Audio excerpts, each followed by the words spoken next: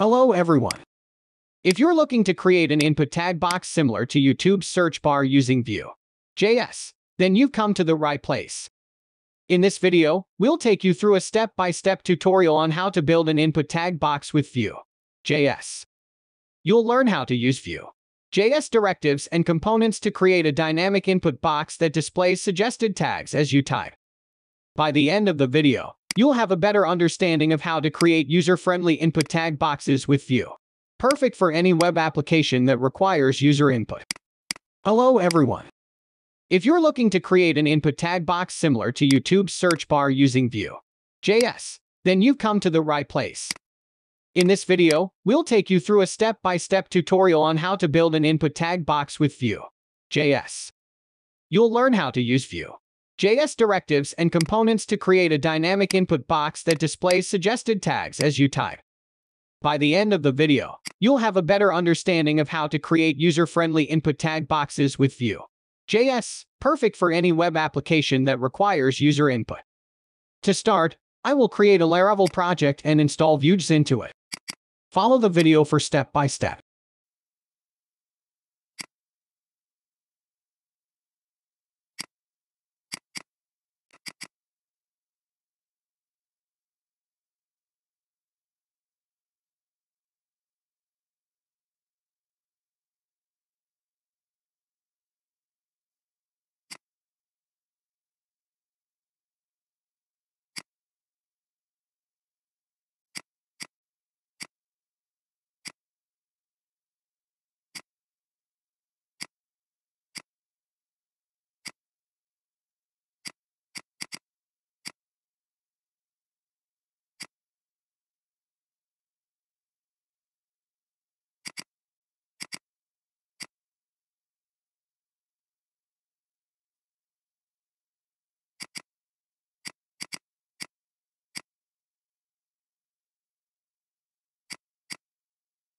Okay, project is done.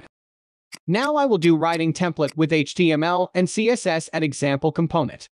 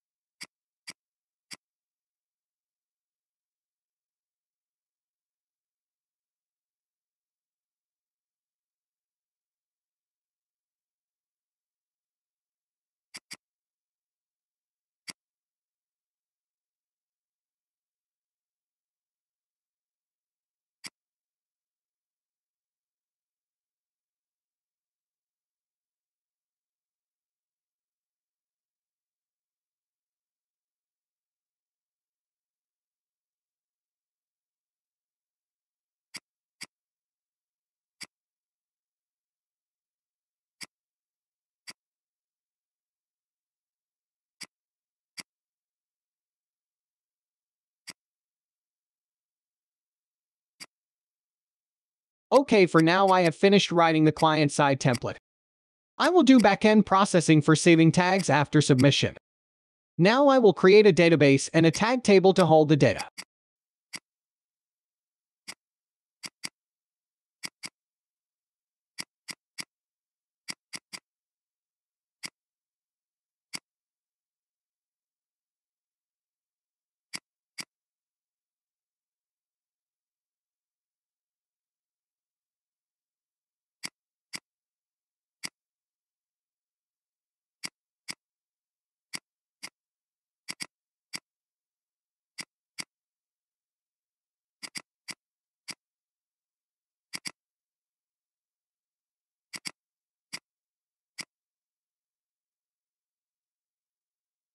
At the route I will do a query to get all the tags to send to the welcome and view component.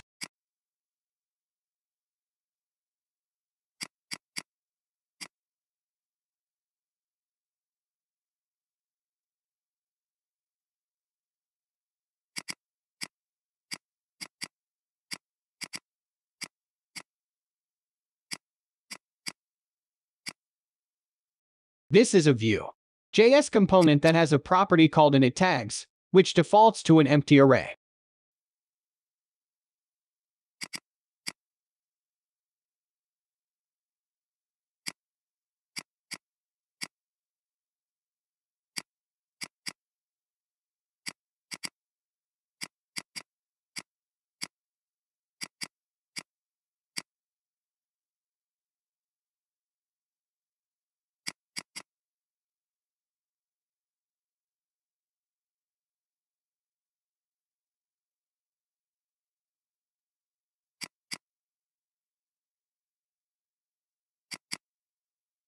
Inside the data method, there are three variables: tags, which is initialized as an empty array, new tag, which is an empty string, and disabled, which is initially set to false. In the created lifecycle hook, the component loops through each element in init tags array and pushes it to the tags array.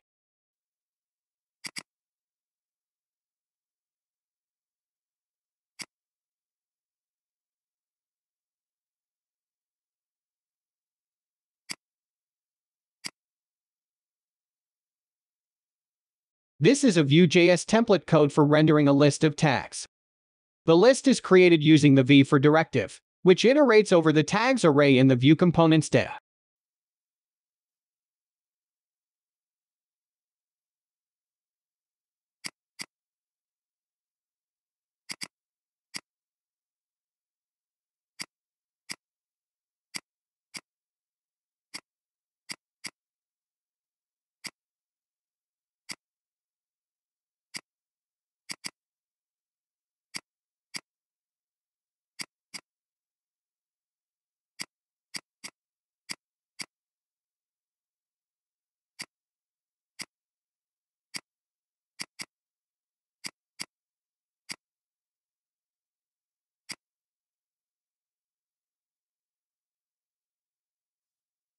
A button element with an on-click event listener, which is triggered when the button is clicked.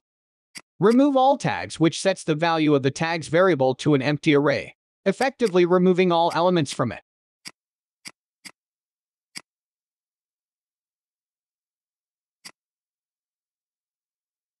The click event handler is bound to the trash icon, and it calls the remove tag method in the Vue component when clicked, passing the index of the tag to remove as an argument.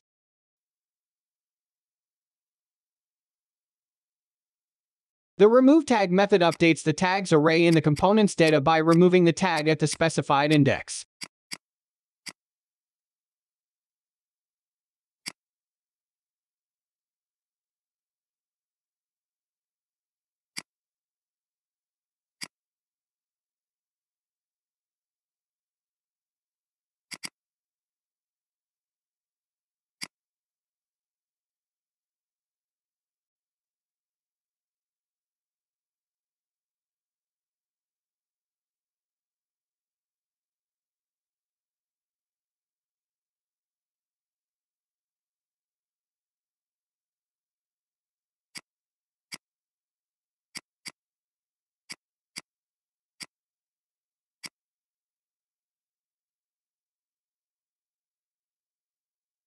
The code allows users to enter tags separated by commas in an input field.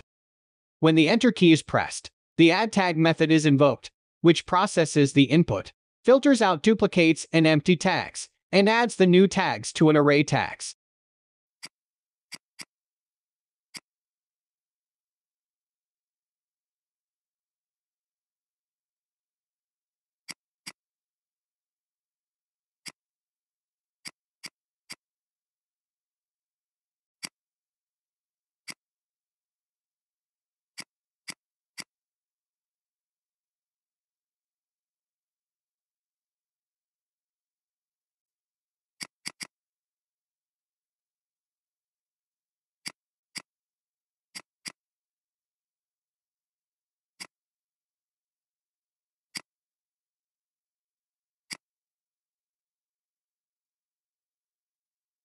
This code defines a button with a class of submit that triggers a function called submit tags when clicked.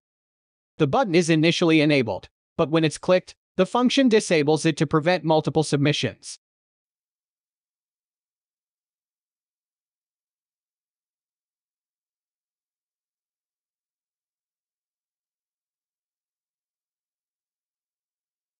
The function uses the Axios library to send a post request to a server-side API endpoint API save tags with the data from the tags object. The data field of the request body contains the stringified JSON representation of the tags object. If the server responds with a JSON object containing a status field with a truthy value, the function enables the button again. Otherwise, it catches any errors and logs them to the console.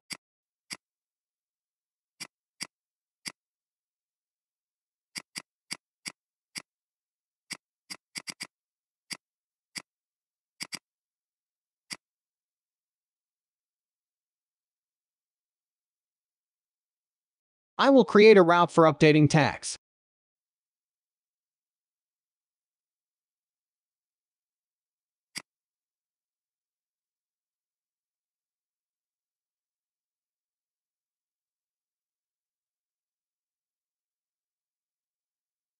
This code defines a route that listens for post requests on the save tags endpoint. When a post request is received, the route updates the name column in that table where that column equals 1, with the value of the data parameter passed in the request. After the update, the route returns a JSON response with a status of 1.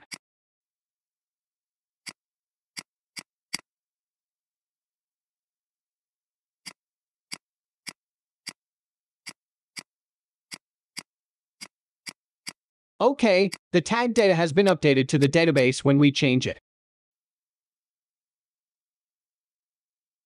Thank you for watching, goodbye and see you in the next tutorials.